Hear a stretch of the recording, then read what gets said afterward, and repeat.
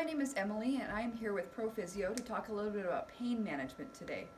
The vast majority of our patients come in with some sort of physical pain that they would like us to help them out with. Of course, our long-term goal is to improve their function so that they don't have that pain. In the short term, while we're getting there, we like to use modalities to help decrease their pain. One modality that we use is electrical stimulation, or Estim. With Estim, we apply these sticky patches to the site of their pain. So Adriana here, for example, is having some knee pain, so I've applied sticky patches to the site of her knee pain. I'm going to turn up the electrical stimulation until it feels strong but comfortable for her. She'll let me know when that feels good. That's great. Perfect.